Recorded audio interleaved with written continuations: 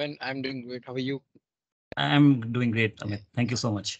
First of all, Amit, I would like to welcome you to the Global Power Platform Bootcamp Mumbai, India edition. And I'm very excited to hear from you today because you're going to present on a very interesting and exciting topic, which is actually widely used almost in all our implementations. And it's the topic name is Azure Integration Design for Dynamics 365 CRM with external applications. So folks, in this session, Amit will throw some light on design approach of Dynamics 365 integrations with third-party applications, especially using Microsoft Azure. So I'm not without wasting any more time, Amit, I'll be handing over the mic to you. The stage is yours. Thank you, Sabir. So I quickly share my screen. Just let me know once you see my screen.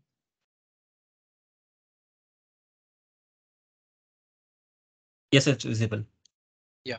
So welcome everyone. So today I'm going to present regarding the Azure integration design for Dynamics CRM, and as we are here. Like quickly introduce myself Amit Prajapati. I'm senior technical architect from Mumbai. I'm working in cloud funds. And so today's agenda, I quickly go through the agenda. So I quickly introduce about the what is the Azure function, why we need Azure integration, or let's say in general integration for the multiple systems, and what are the business scenarios that are cover, and what are the type of integration that we can do using Azure functions, and how we can secure the Azure function, because we need to secure our code base, and we need to deploy our solutions very securely so that no one can hack that particular solution, right? So quickly moving to slides. So starting with the code, that technology is the best when it brings people, but here we are bringing the system together. So moving ahead, so quick introduction for the Azure function. So I'm going to go a little fast because I have to provide a quick demo at the end of the session. So it where the session is little functional and technical. So quick introduction about the Azure function. So Azure function is a serverless executables, or we can say a microservice, which is deployed on Azure. So let's say if you have Azure function which can process your incoming data from, let's say, incoming traffic, for example, a website, and it can process based on your business requirement, and insert into a dynamic. So let's say whatever code base you have written, correct? And Azure function is used basically to connect the multiple systems to smoothen your business process, so that you don't have to focus on the data consistency, or let's say replicating the same data to multiple systems. And Azure, as it is Azure function, Azure infrastructure provides a security add-on so that you can configure your Azure function so that external attacks, or let's say external website cannot access your code base, or let's say functions. So moving ahead. So um, currently Azure function have three plans.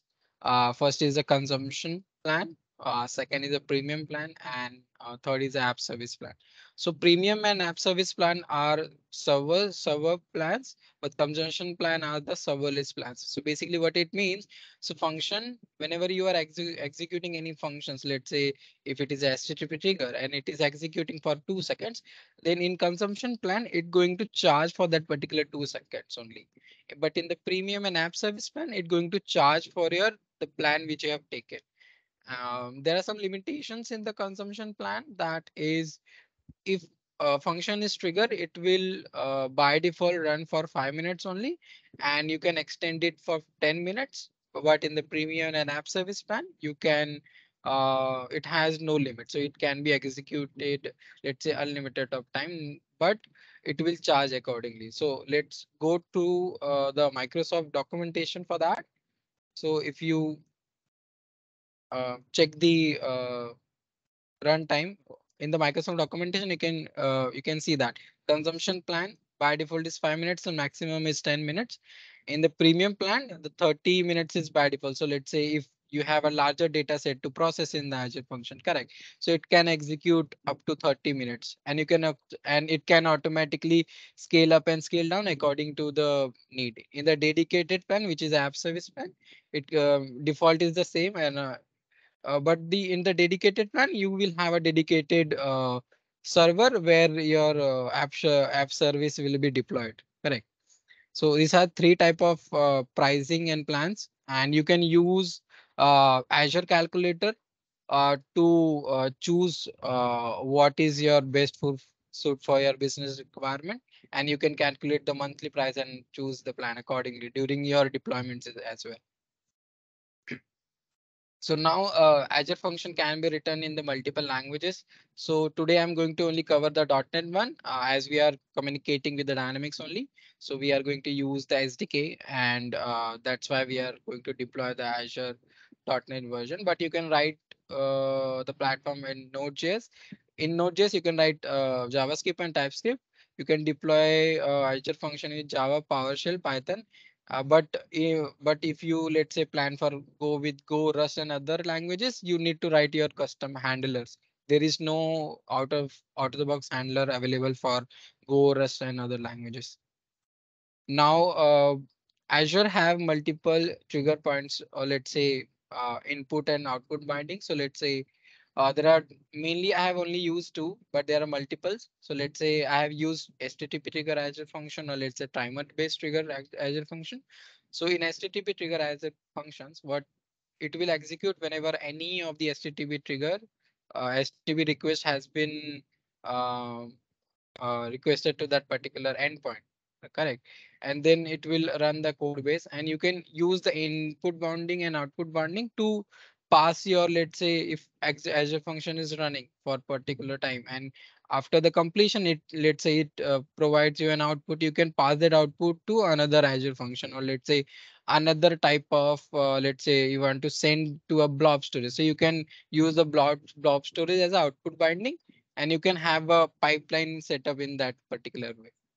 Uh, Now, I'm not going to cover the durable function, but I just wanted to give a quick introduction of the durable function. So basically, an Azure function can be changed, or let's say you can see here, one Azure function is uh, connected to another Azure function. Here, the one Azure function is connected to three. So you can use a Azure function in a as a durable function. What it does, you can basically distribute your workload according to your pipeline, and you use your input and output bindings to do a process very smoothly. Uh, yeah. Coming Moving to the next. So here is the main point why we need Azure integration, and let's say in general integration. So first is obvious that we need to connect system. For that, like we can connect the system to run a business smoothly. For example, let's say you have a CRM system, and you have a ERP system, and you have multiple teams that are only using, few team members are only using CRM, but few team members are using ERP. So we need to connect both the systems so that the invoices from the CRM can be moved from here, CRM to ERP. So you can use that particular integration to connect the CRM system using the ERP system, so that your business process have to be smooth. No individual person needs to create the same record on the both the systems, correct? So that's why to connect the system and to smoothen the business process, we need an integration. Then second point is to maintain the data consistency between the system. So let's say you have multiple legal entities, and you want to maintain the same data over the different legal entities. So you can have a real-time integration, connect the system, and data will be the same on all the platform.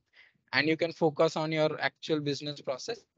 Uh, Now, one of the major thing that integration comes along, some of the systems, or let's say some of the companies still have the legacy system, so they don't want to remove their legacy system, but they want to go online, but they want to connect your legacy system to the current online system. So we can have an integration to on-premise system with their current system, so that all the data has been backup automatically on on-premise system, and the historical data can be used if they want, correct? And having the integration in place with within the organization, or let's say within a different legal entities, you can increase the productivity, as you need to you can focus on more business strategies, correct? And the coordination between teams will also increase because they don't have to focus on the maintaining the data consistent between the system, and they don't have to worry about the errors that human do while inserting the same data into the multiple system, correct? And at the end, data is everything. So all the data which has been consistent on all the multiple platforms that are going to use as a report somewhere, because the higher management will not go into the system to check each and every data. They will look into the report whether the data is considered what is just one second. Yeah, yeah, whether the data is consistent, or how the sales team is working. So yeah, so coming to the first business scenario that I'm going to talk about. So first business scenario is the real-time integration between Dynamics, CRM, and external or internal ERP system. So let's say you have a project operation. Previously, it used to have a PSA, correct? And you use your CRM team use the project operation for all the qualifying lead, all generation of invoices. But there is a separate team in accounts which use three systems. For example, QuickBook for one legal entity, then Business Central for another legal entity, and Zoho Books for another legal entity due to some, let's say, region-based restrictions, correct? Now they want to integrate that particular invoices, or let's say orders which generate from your QuickBook, Business Central, or Zoho Books to your PSA, PSA, or let's say project operation. So what we can have in the QuickBook, in the Business Central, and in Zoho Books, they are the platform which supports the webhooks, or let's say event-driven subscription. In that particular thing, you can insert, or let's say configure your Azure function URL as a endpoint. And whenever, let's say, invoice, or let's say if any of the data on the ERP system has been updated, the HTTP request will be sent to that particular Azure function, and Azure function will process that particular data. Let's say, for example, Amit Prajapati accounts has been edited on the QuickBook, correct? The request will be sent to the Azure function with the account ID. The account with that particular ID has been edited. Please send that particular record to, or let's say sync that particular record to the project operation, which is a Dynamics, correct? Now, Azure function resides as a middleware, and it will get all the data from QuickBook, Business Central, or let's say Zoho Books, depending which system has initiated the trigger. And it will get all the data, prepare the JSON which needs to be posted to project operation, and it will update the inside the project operation. Now, sometime what happens, your sales team, or let's say sales team creates the invoice, but CRM system doesn't have a capability to calculate the taxes, or let's say other financial information that needs to be calculated. Those are the calculation that needs to be done in the ERP system. So what we can do, we can prepare a plugin. So let's say whenever an invoice is created in the project operation, you need to post that particular invoice to a QuickBook using the QuickBook API. And once the tax has been calculated, the QuickBook will throw the notification to Azure function that this is the tax information. And whatever the tax, let's say GST, or let's say IGST, it will be sent to the Azure function. Azure function will update the same information in the project operation. So what it does, the accounts team and the CRM team, or let's say sales team, will have a same visibility in the ERP system, and the same information for the taxes in the CRM system as well. So it will maintain the data consistency in both the systems. Now, there are some prerequisites for this real-time scenario. Is first is Azure function will be a HTTP trigger. Then the destination source should have a webhook support. So this is the destination currently, because we are let's say posting from source to destination, correct? It's a bi-directional flow, but you can have the one directional flow, whether the ERP system is posting invoice from QuickBook to PO, let's say PO to QuickBook. So destination system should have a support of webbook, or let's say event-driven method. Inside Dynamics, we have something called as plugin. We can write a HTTP method and we can post a request from using plugin. And there are different mechanism also to send a uh, HTTP trigger from plugin as well. And yeah. So second business scenario is, let's say you don't have any dynamics, but you have two ERP system where they support webbook, but they are present in the different legal entity, but they want to sync the invoices between, or let's say they want to sync the sales entities between both the systems. So now what you can have two Azure function between them, and let's say whenever QuickBook do any changes, correct? So it will send a request to Azure function one, and it will process all the data from QuickBook and send it to Zoho Books. And same we can do vice versa.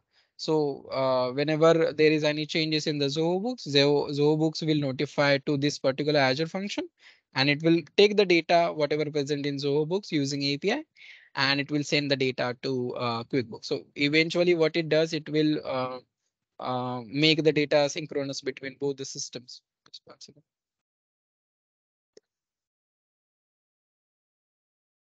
So now not all the systems provide you the functionality to add your Azure function endpoint as a webhook URL.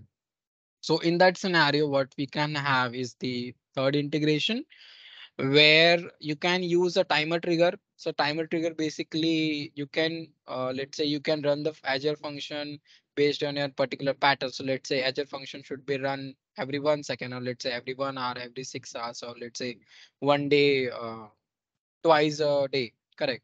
So when the ERP system, or let's say any system, doesn't support a webhook, so what you can do, you can deploy your Azure function, which will run, let's say for 1 second, sorry, for 1 hour, and it will get all the changes from the source system. Let's say for that particular, let's say first initial instance was run at 1 p.m. Then second instance is running at 2 p.m. So it will get all the changes which has been done from 1 p.m. to 2 p.m. and it will process all the data and post it in the destination system. And here the destination is the project operation. But in this scenario, you need to, while designing your system, you need to understand what is the change rate of the source system. So let's say in 1 hour, the data is generated, let's say 10,000 invoices generated, which is very which is not possible. But you need to process that particular 10,000 invoice in 1 hour. But if you are using a consumption plan, then it is not possible, because in consumption plan, it will only run for 10 minutes and it will not process completely. Correct. So then you need to understand that we need to switch to, let's say upgrade to our next plan, which is a premium plan. And based on that, you can decide whether that particular plan, or let's say whether the design is suitable for your requirement. So based on the data which you are going to migrate, or let's say the data which you are going to integrate between the systems, um, you need to design the plan and architect accordingly. Now, coming to the point of type of integration, let's say, or let's say the use case, the first two I have already explained. So schedule integration, basically where you need to use the uh, timer trigger, or whether you can use the real-time integration where the webhook is supported, so that the system will integrate data very smoothly. Correct. Now, there are some input and output bounding available in Azure function, where let's say if any of the files had been added on the Azure blob storage, so it will get notified to the particular Azure function, and you can take the file from Azure blob storage, and you can use those type of scenarios to create a file migration mechanism if your organization wants.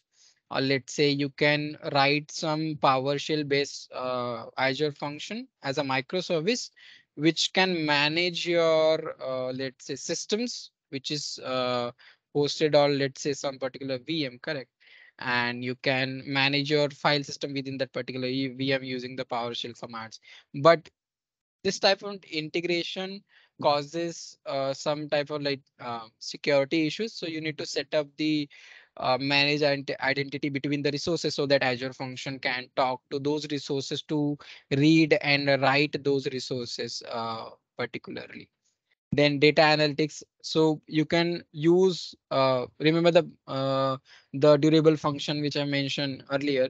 So you can use the durable function to, let's say, if you have a lot of image that needs to process, or let's say push to via Azure function because you don't have other resources available. So let's say if your Azure function is available only, so you can migrate like process the batch wise and send let's say 50 files to one Azure function, 50 files to another function, and it will process and give it to the AI or ML processes. So you can connect the multiple resources which are available on Azure and prepare the pipeline, or let's say prepare an integration for your business scenario. It can be the CRM system, it can be CRM to ERP system, it can be your server management, it can be anything that you wish to integrate. Right.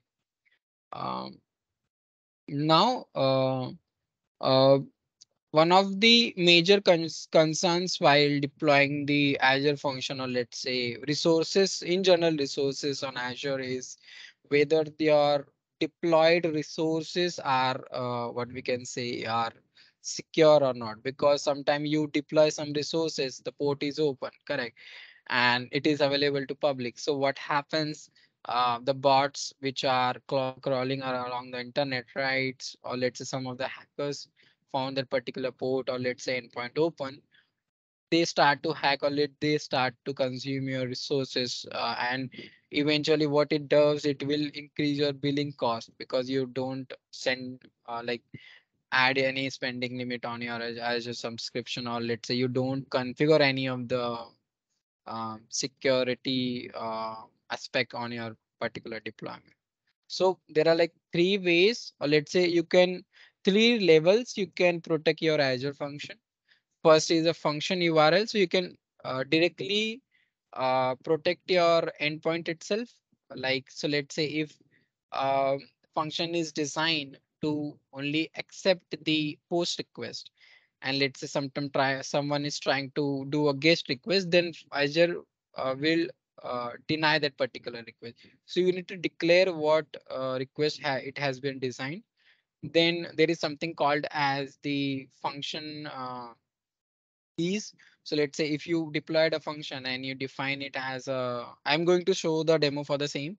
So let's say if you define a function and it is the endpoint is visible, but if you are trying to access the particular endpoint, it is not accessible because you don't have particular function key to initiate the call. So you can set up that as well. So let's say apart from the endpoint, once you create a Azure function, so you create a function app. So in that you can set up the cross origin resource sharing. So let's say you use your endpoint in some of the applications, correct? So you should, let's say you have two websites, and from one website only the request should be allowed. So you need to set up the URL of that particular website in your Azure, so that if the request is coming from the website to Azure, will automatically deny that particular request. So you can secure all your endpoints and the apps using the code setup, which I'm going to show you after the presentation.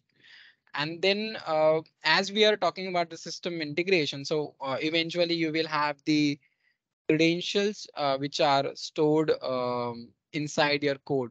So what you can do is to have the app configuration and the key vault configuration, and store your system credential in a secure way, correct? And add the access policies to those credentials, so that even you are a owner, or let's say you are a developer of that particular application, still you don't have the access to that particular credentials. So I will quickly show you one demo. So currently, so let me know if you see my admin.power admin center of the Power Platform.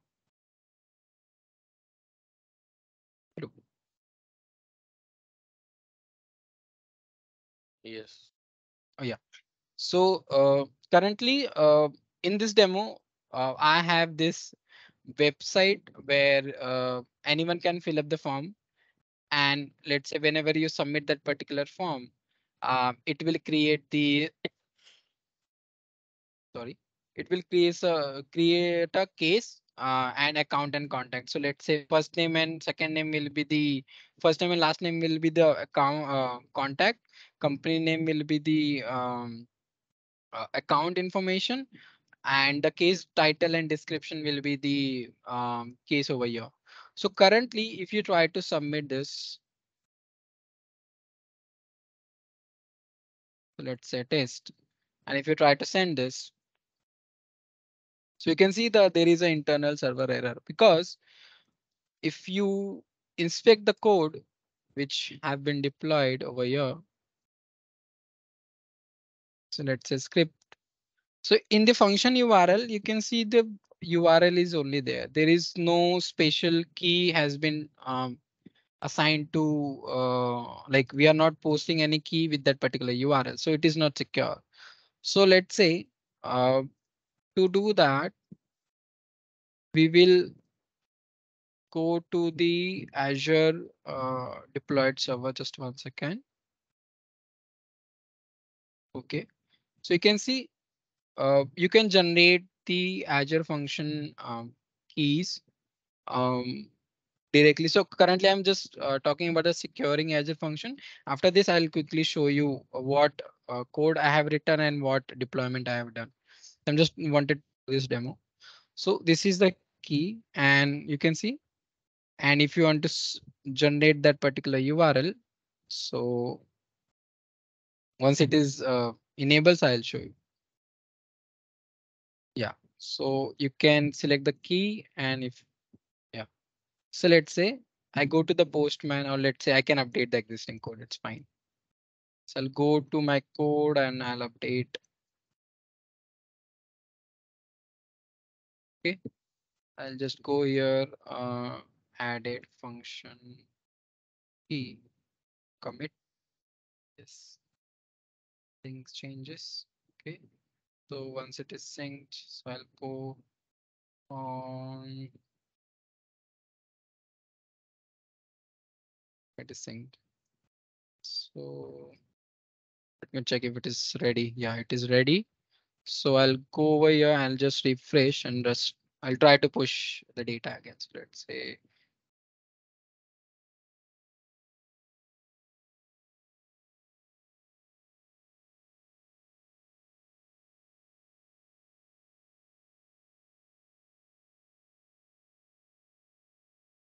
let's check if it is working.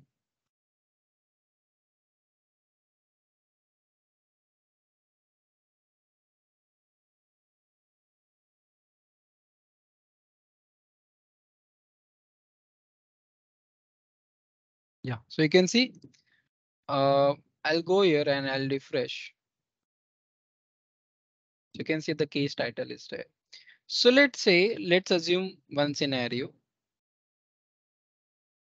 Here, as this is a front end code, it's obvious that the endpoint is uh, not secure, and you found this endpoint and it is roaming around the internet, and you found that your uh, consumption is increasing, correct?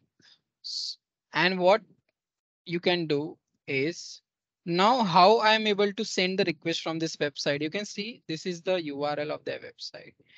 I earlier mentioned about something called as the course. So this is a function app you can see. And in that configuration, if you go,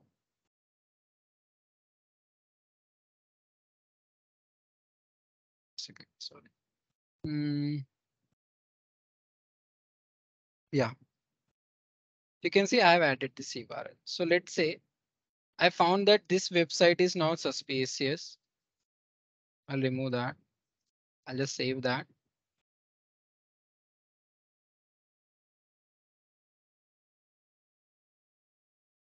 Let's see if I again try to submit.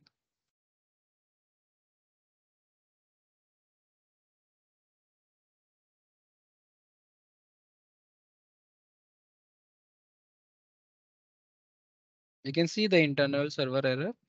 And if you go to here, you can see the access to the HTTP request from origin has been blocked by CORS policy because your Azure function has been not configured to accept the request from this particular website. So whenever you are deploying any application where you're using your Azure function, just make sure that where use both the things. Uh, Enable the function key for that particular application, because whenever you create a HTTP based Azure function, by default it is anonymous. I'll show you where it is written.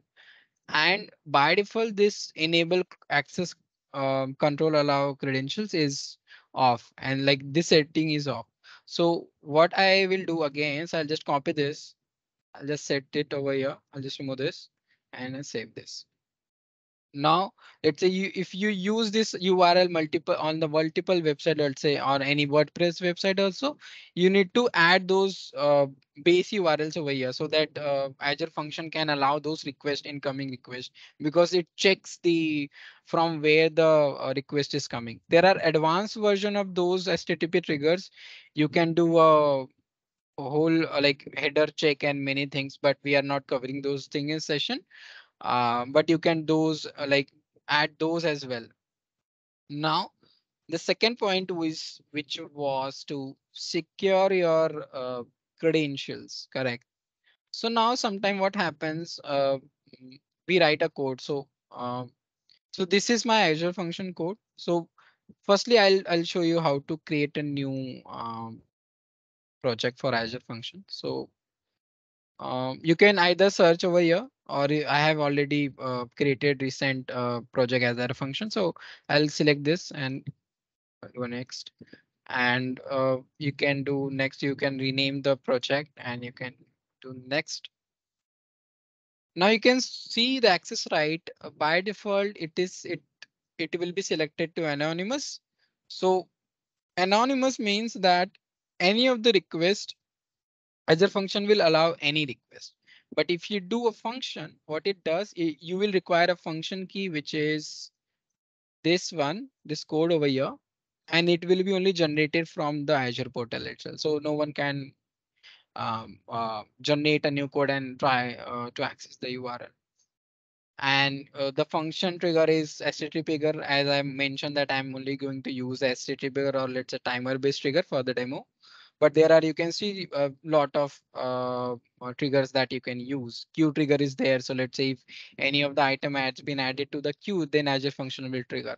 So that is input bounding, or let's say that is a HTTP trigger that you can use.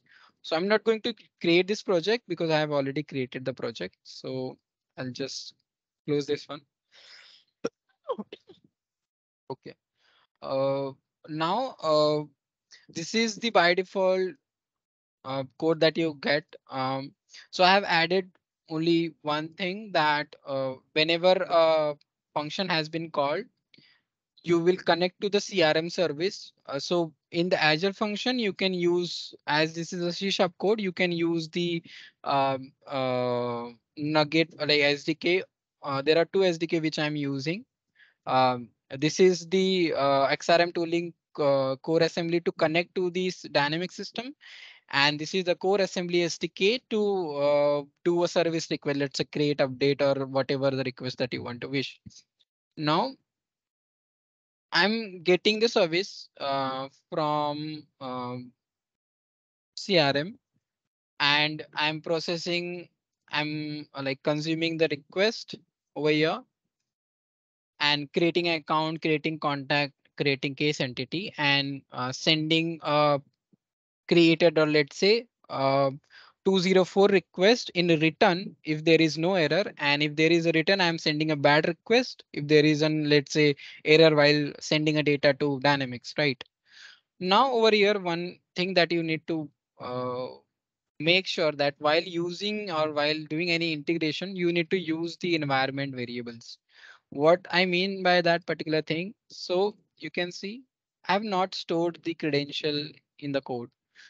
it is using the environment variable, and locally the environment variable can be defined over here in the local dot settings.json file. You can see I've used URL client ID client secret, authentication type is client secret.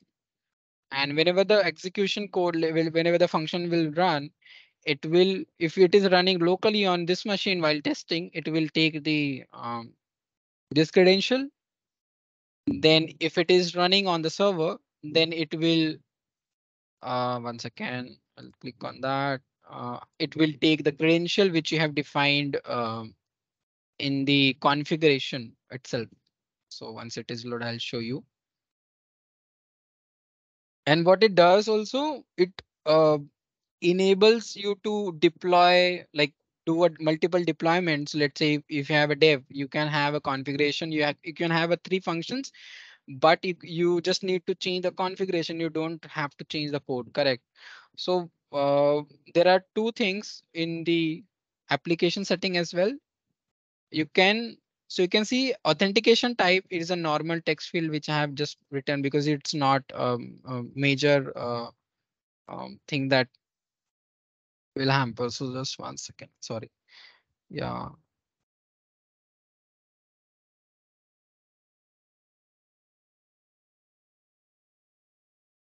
Yeah.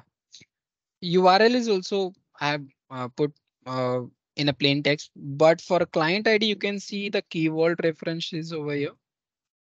So let's say, for example, you are a developer and admin doesn't want you to have the access of client ID and client secret. So what it does, so what they do, they ask that I will store the credential in the key vault and I will provide you the URL. You can use that particular URL as a reference in the application setting. So what it does, it will also uh, make a trust between the admin team and developer team, that the developer doesn't know the credential, actual client ID and client secret of that particular tenant, or let's say application which is connected to the dynamics.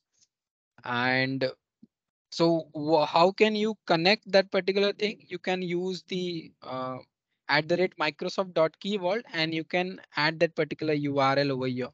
Now how this URL is generated, so this is the Azure function. Now we will move to the key vault. You need to create a resource named as key vault. Once you create that, you need to create a secret over here. You can see the two secrets are created.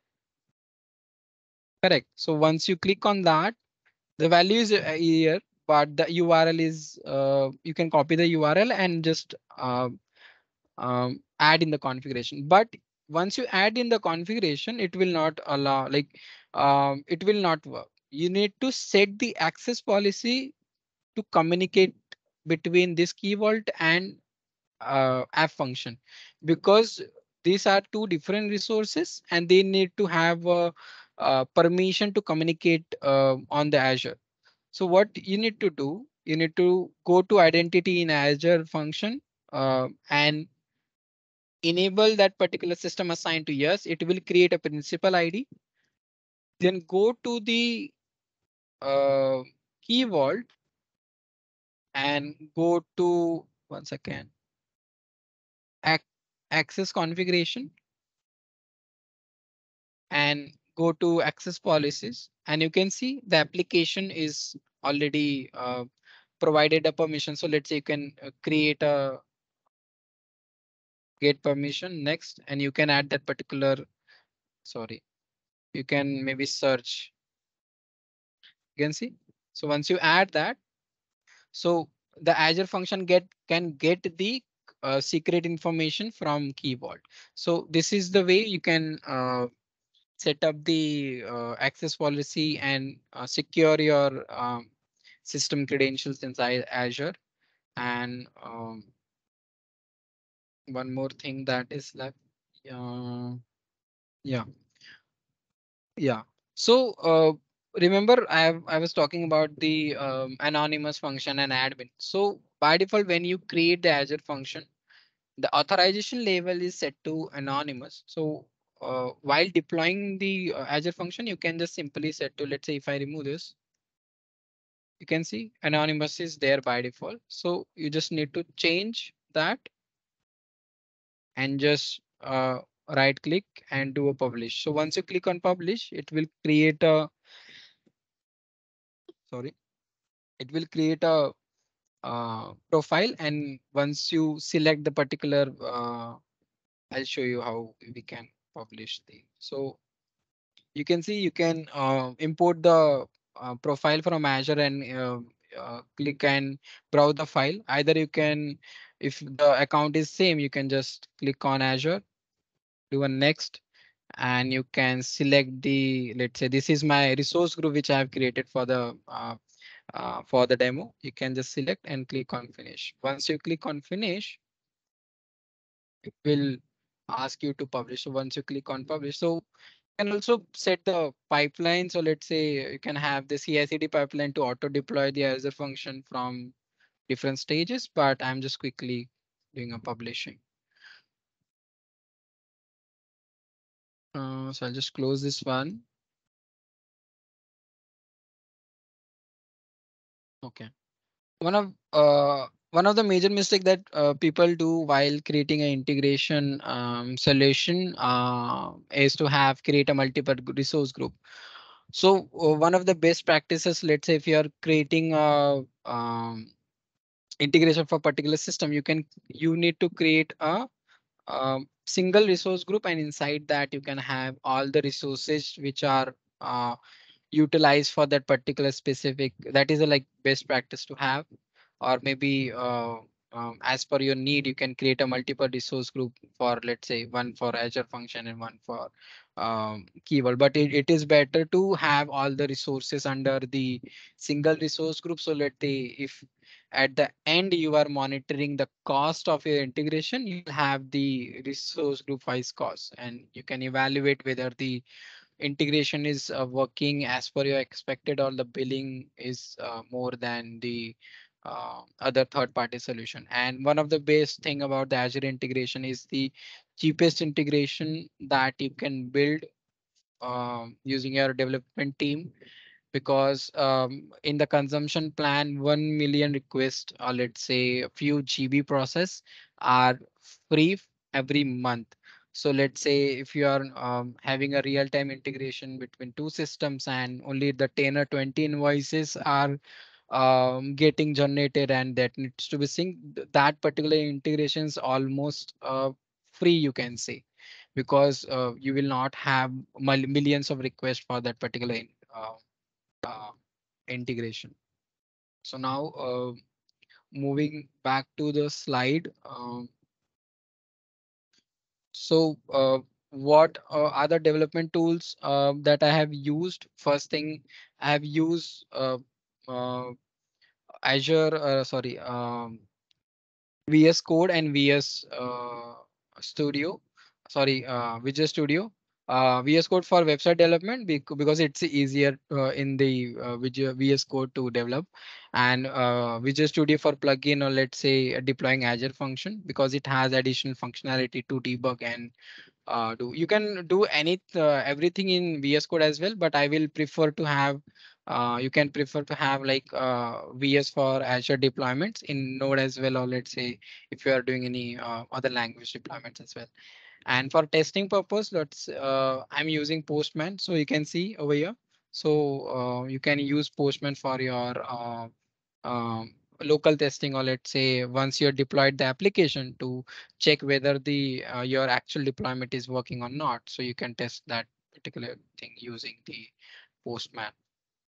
Now some tips is during the deployment you might create multiple collections. So please save those collection, because ideally what I have faced sometime, I don't save those collection, I and forget where is the collection. So you can have a proper structured folder where while testing. Now one of the major thing that people do mistake, there is a file called as host.json, which is a blank file. There is nothing over here. So sometime what happens, once you remove this and just click on save and you try to publish, or let's say deploy the Azure function, it will not run. You need to have a blank JSON file over here. And one more thing that I mentioned, that default timing of that particular Azure function in consumption plan is 5. So let's say if you want to make that particular thing to 10, you need to configure one variable over here. I don't remember the name, but I guess it is a function time, and you need to specify the 10 minutes so that it will increase the limit for that particular Azure function. Then use Azure calculator.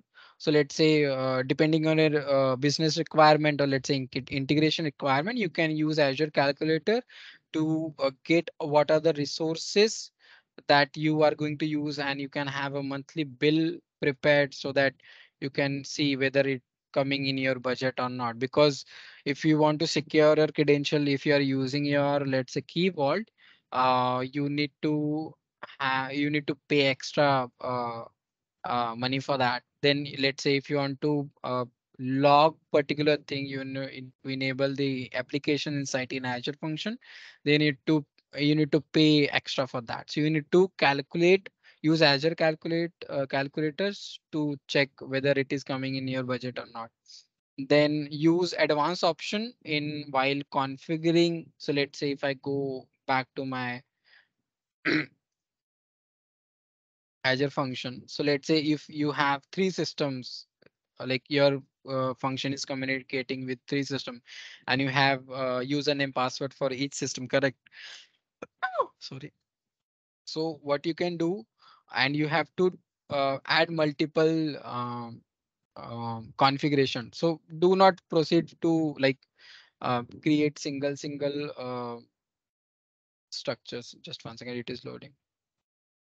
So what you can do, you can just click on advanced edit, copy this file, and you can put all the credential over here and just click on save. So it will automatically add all, let's say you have 10 credential over here. So you can just name the credential, put a value, slot setting will be false only. And you can just save the file and click on OK. Now, one more mistake that people do once uh, application setting has been added. So let's say I do test and test, and people forgot to save that particular thing, and let's say close this one. What it does, it will not save this because you can see the blue line over here, and there is a star as well. So if there are any unchanged configuration, it will be there. So please uh, uh, save the configuration once you make the changes. One more tip, I guess. So yeah, so don't forget to save the configuration after making changes. So that is a few tips and tricks which, like, because I have done some mistake while deploying the application, so I have learned from that. So there is tips that you can follow for that particular thing. uh, yeah, so that is my session. Thank you guys. You can follow me on this. You can scan the QR code and connect me on LinkedIn, Twitter, and follow my blogs. And the demo which I have shown you, which is this one, this website demo, I have blog series for that. You can replicate your, you can create this demo, and I have full explanation of each and every code, what I have written, what I have configured on my Medium blog. You can follow that my Medium blog and do your learning from that particular blog. Yeah. Thank you so much, Amit. It was a very Yeah. knowledgeable session for me as a developer as well. And I'm sure for everyone here too, to learn the different aspects of the integration design that you have demonstrated. So we have few questions in the chat. Let's take that up. So one is by Hitesh. He says, can we get a notification before a client secret is about to expire? Mm, I'm not sure about that because I usually create secret for for 24 months. Previously, there was no limit, but Azure has put the limit while creating the secret that you need to put a maximum limit of 2 years. So I'm not sure whether we get notified for that particular thing, but you can set a reminder. If let's say Azure is not provided any notification, you can set a developer reminder to have like create a new secret and just update in the your configuration settings. Okay, got it. I hope that answers your question, Hitesh. Another question Hitesh has posted regarding resource groups. Do we usually need separate groups for dev, test, and production environment? No, now it's depends on your practice basically, because you can have a single resource group and you can have let's say different function app inside the resource group. Let's say, but if you want to track the resource or let's say consumption, so you can have a different resource group because each resource group have a different region. So let's say if development needs to be in the central US or let's say some other region, you can I will like prefer to have a different resource group. So let's say your development in UAT are let's say East US and the your actual production system is in the Central US. I will prefer to deploy my production integration on Central US so that the latency between the system or let's say communication will be reduced. Correct. Okay, okay, got it. There is a one more benefit to have dedicated resource group. One of the benefit which you already mentioned, I would like to repeat that again. The Mhm. segregation of your development, UAT or testing or for that matter production resources. Second important aspect is if someone wants to clean up the entire resources because those were earlier created for training or learning purposes.